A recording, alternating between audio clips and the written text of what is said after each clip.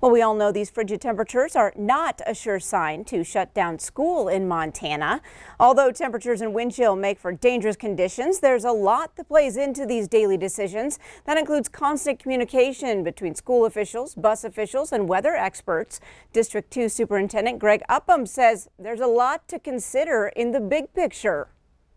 Well, it's just not as easy as canceling school because for some of our students, it's the only food they get, for one, and there's safety and security there.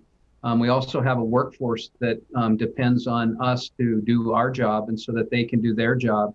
So it's all intermingled. But you know, it does come down to safety. And as I visit with our meteorologists, they give me worst case scenarios because that's what we'll base decisions off of. And so we're looking at some cold temps, and we'll monitor it through the week. At this point in time, we plan on being in school throughout the week.